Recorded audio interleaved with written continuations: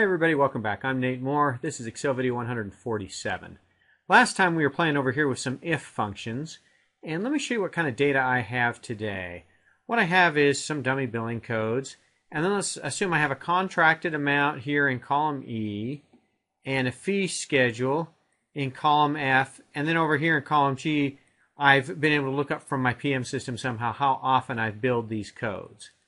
And what I want to know is I want to know two things.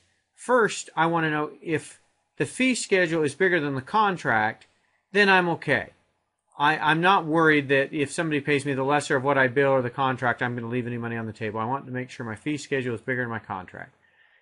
So that's what I've done here with these random numbers. For those of you who worked up at the OIG, these are random numbers.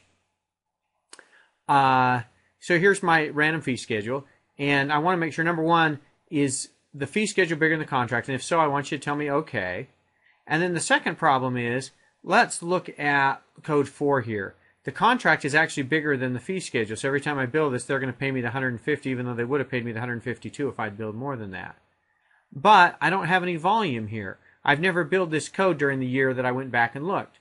So on those, I want to know no volume. There's no volume here. It's a problem, but I haven't left any money on the table. I need to fix it, but that's not as big a deal as this one here that's a problem, where the contract is 67, my fee schedule is 65, and I billed it a whole bunch of times. So how do I use the if function to look at, is this bigger than this, and is times billed enough to worry about? And here's how I did it, and maybe what let's do is, we'll attack this two ways. The first way we're going to do it is we're going to just start and look at the function. So let's do the insert function window.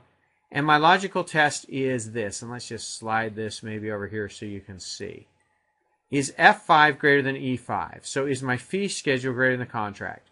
If that's true, here's value if true, then just put OK. If it's false, if the contract's bigger than the fee schedule, then I've got a second if going on. And what that says is, tell me if 1 is greater than G5. Or in other words, have I billed this more than one time? And the answer on this one is, well, yeah, I have. So that was going to come back as a problem. Because, again, this is just an if like the overall if is.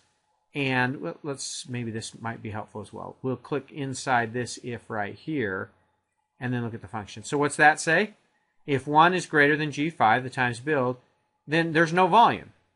But if G5 is greater than 1, then we say, I've got a problem. Not only is my contract a bigger number than my fee schedule is too low, but I've billed this a bunch of times, so there's my problem. So if we come back and just look at this in just the formula without going to the function window, if F5 is greater than E5, okay. If it's false, then go look and see if 1's greater than G5, and if that's true, no problem. If that's false, problem. So if it's true, I do something. If it's false, I do another if. Let's come over here and look at the same thing. Over here, if E5 is greater than F5, I got the same thing, but I'm going the other way. Look at this. This is if F5 is greater than E5, then I'm okay, and that's true. This one says if it's going the other way, if E5, if the contract's bigger than the fee schedule, then I need to know if I have a problem. So in this one, my second if statement, my nested if statement, is if it's true, then go figure out if I've got a problem or if there's no volume. And if it's false, I'm okay. And the reason I did it two different ways is just to show you, you can nest one if inside another, and you can make it if it's true, do this, or you can say, all right, if it's false, put another if in there. That's how you nest if functions. If this is true, then do this. If it's false, then that. And inside the true or the false, you can put a second if to help you branch out and answer more questions with just one cell. I hope that was straightforward enough to be helpful.